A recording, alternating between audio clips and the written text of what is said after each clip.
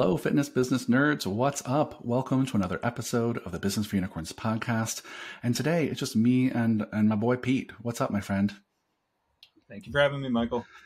What a pleasure. And today we're going to actually answer a question that came from a listener about performance gyms. So it's just me going to be asking Pete some questions, and I'll probably weigh in because I always have a fucking opinion about everything. But really, this is to pick your brain, Pete. And this question came from David Rivkin. So thank you, David, for the question. He asked, can you talk a little bit about networking with local high schools and colleges for performance gyms?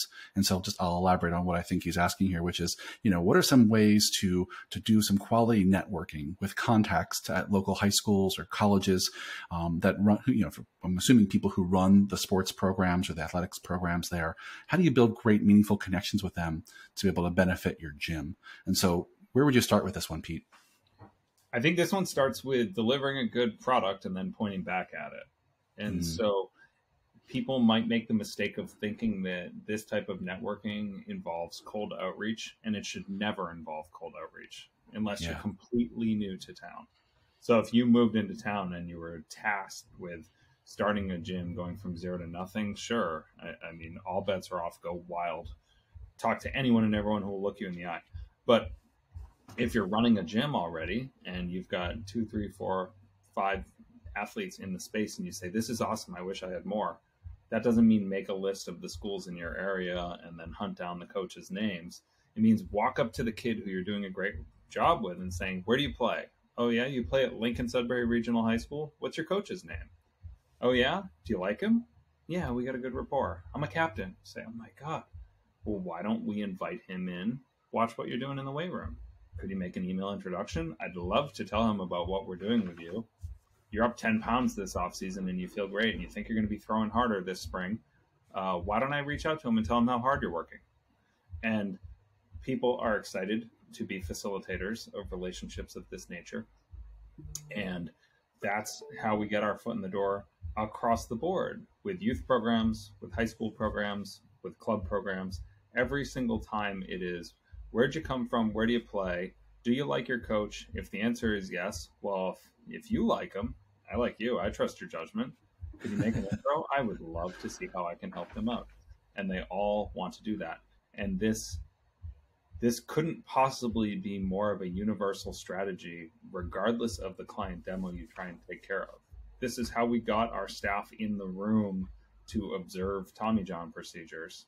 It's how Eric found his way into orthopedic surgeons, literally next to them as they are carving up people's elbows. It was by having people come in and say, my PT prescription ran out and insurance says I'm done. So I was told that maybe you guys might be able to help next. And the logical next question is, all right, cool. Who did your procedure? How far post-op are we? Were you comfortable with the outcomes? How was their bedside manner? Did you like it? Did you hate it? Do you have thoughts on other providers that you chose not to work with? And we're just constantly accumulating a informed list of service providers or coaches or professionals in our area who we are one point of contact removed from at every time. And if we do right by them in the weight room, it is the most insignificant ask ever to request an email introduction. And those are people who are actively engaging with those service providers or those coaches. And the people on the other end of the email can't choose to ignore that email unless they want to look like a complete asshole with somebody that they have to engage with routinely. And so you are all but guaranteed a response. And if you're charismatic and you are a giver and not a taker, and you come to the table in those conversations in a complimentary and positive fashion and look for ways to deliver value, you're going to get responses. And those opportunities are going to continue to manifest themselves in different ways. But it all starts with the people who are already in your gym. And rant. Yeah, no, it was a great rant. It was a great, you got a solid 4-minute rant there. That's well done. Yeah. Well, I think it just goes to show that, that your experience in this is decisive, right? That like no networking should be cold networking unless that's your only freaking choice, right? If you think about networking like you being part of a giant spider web, you only need to pull one thread to find the next connection, right? And every person you know or have ever met is a thread. And if you are doing great work for them and you've built know and like and trust and they've paid you and you're giving them a great experience, they're going to very happily be your next connection to the next thread. And then that person you're going to provide some value for, build some connection with, and they will be your connection to the next thread, right? So I think that idea really resonates with me, Pete, because I feel like I'm saying that all the time to many of our Unicorn Society members, is that if you want to network in your community, regardless of the purpose, right? Whether it's with high schools and colleges, or it's other local businesses, or other gyms, or if it's to find staff, right? Whatever networking you're going to do, it should always be through the people who already know, like you, and trust you. They will help you make connections much more successfully than going out and doing cold outreach. And when you have to do cold outreach, just know it's a longer timeline. It's a longer timeline to invest in someone who you have no connection to. It's not wrong, and I think sometimes you have to do that. But really, if you can avoid it, use the people you already are connected to, your customers, your staff, anyone who's in your community is likely likes you enough. They're happy to introduce you to someone else, especially if you do it in the way that Pete demonstrated, which is helping them understand the value of the connection, right? I think it was which was what you did so beautifully.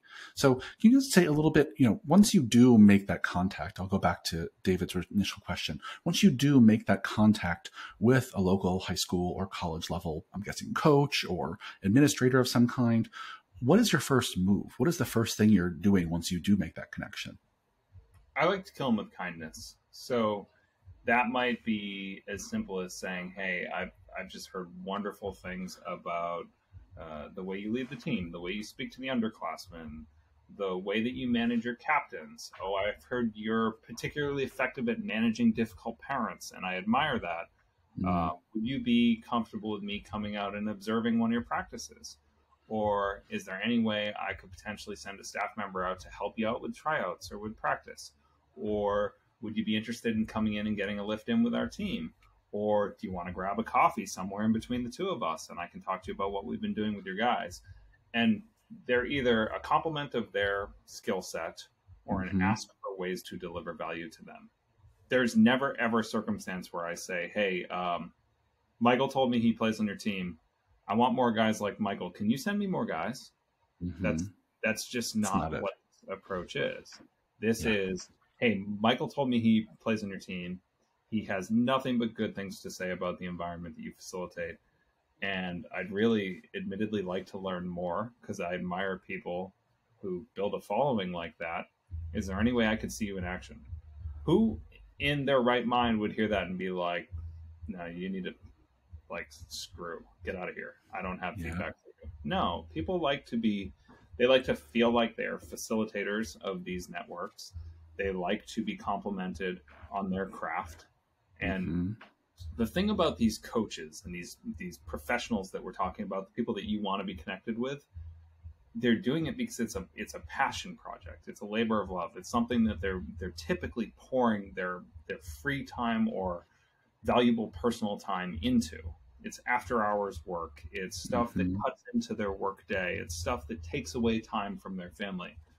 So you're damn right. It makes them feel good to hear, I've been told you're good at this. Yeah. And so I just look for ways to make people feel that little dopamine rush of being told you're good at that thing that you're passionate about.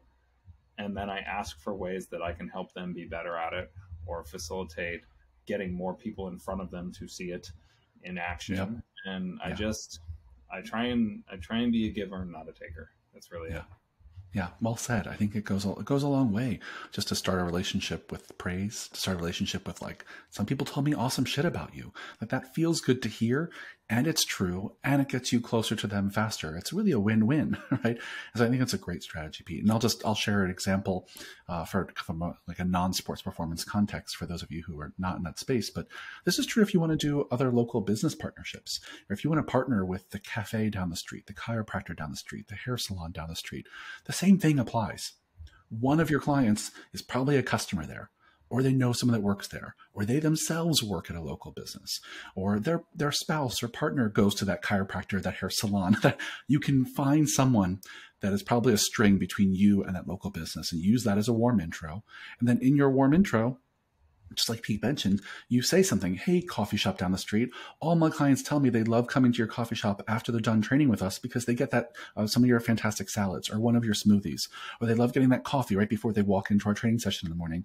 I would love to introduce more of our clients to your people. Do you have any cards we can put at our front desk? Do you have any information about where you source your coffee? I'll put it in our next newsletter, right? You offer some praise and some way to build value for them. You're absolutely going to get a response if your first outreach is, let me help you with your business. I've already been told you're awesome. Right. So I think whether it's sports performance or the hair salon down the street, if you want to build partnerships and expand your network for the business, I think this is a strategy that's pretty universal. Yeah, anything you would add to that? One last thought on this that comes to me now as you say that.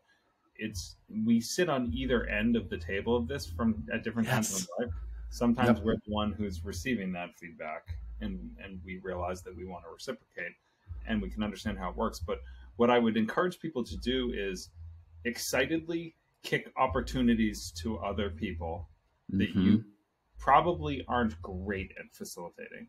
So that's like the parent who comes to me and says, I heard you guys work with mostly like 13 and up. My kid's 11. He's really driven and he likes this. And I think he could do it. And in my mind, I'm like, yeah, could we fake it and give them an experience where the kid's enamored with the activities in the room with some professional athletes? Sure. But what if I said to that parent, hey, Jeremy Frisch runs a gym 2 towns over, and that is his client avatar and they're exceptional at it. Can I give you a hyperlink to his website and suggest that you reach out to him and see how he can help your son? And in a couple years, if he's still interested in this and you'd like to come to us, then shoot me an email. I have been doing that for years, and I have multiple clients on our active client roster right now who came back to us the minute they turned 13. And the dad in my inbox being like, hey, we did it. Jeremy was awesome. Thank you. We want to cut our ride in half now. And we got there. We got to 13. We're ready. Can we come? And I realized that, sure, it's a long play, but understanding where you are kind of compromising on the quality of your product to serve a population that falls just outside of that avatar, and knowing that maybe it's a smarter long-term play to put them in the hands of a capable service provider and know that if you did right by them a year, 2 years, 3 years ago, it could very well circle back and the lifetime value of that client could be immense. And it's kind of the playbook we've been running for a long time. And I had that conversation earlier today with a dad who came back out of nowhere and he said, I doubt you remember me, but I called you when my kid was 9. And I think he's ready based on what you told me back then. Does that hold true still? And the assessment was booked. Amazing. Yeah, I think that this requires like a mindset of abundance. Right? Just like there's plenty for everyone. I want to provide the best possible experience for everyone I contact in my network. And also, it requires maybe a slight belief in karma, right? That I'm going to just do good and provide people with the best possible experience, even if it doesn't mean they're going to pay us. And it's going to come back to me someday. And it's true. A lot of people that, we send folks to at MFF, like in our community in New York, they'll want to work with us someday. Sure, we might put their flyers in our space, but then they'll be like, do you have any flyers we can put in our space? Or they might call us and say, hey, we're hosting an event. Do you want to be a sponsor? And so like that, it will come back to you. If you're doing this right, you're going to be on, as Pete said, both sides of the table pretty frequently. And the way you act when you're in both seats matters. Yeah. I think the moment you realize that you have like a sustainable long-term business is when you start to feel the benefits of those actions from years past. That's the moment where you're kind of like, oh, we got something with staying power here. I do remember saying that to a couple years back, and it's a pretty cool feeling in my experience. Yeah, well said. Well, let's leave it there. Thanks again. Was it David Rivkin? Thanks for the question, David. I thought it was a really great one and clearly spurred a lot of conversation. But let's leave it there. We'll make it a short podcast today. So thanks for doing this, Pete. Dear listeners, if you enjoyed this podcast, please leave us a review. It really helps spread the word and get people to know about us. And if you have any other questions you want us to cover, please email us. Michael@businessunicorns.com, Pete@businessunicorns.com. This was a great chat, Pete. Thanks. I'll see you on the next one. Yeah, I like these quick hitters. Let's do more of these. Yeah, for sure.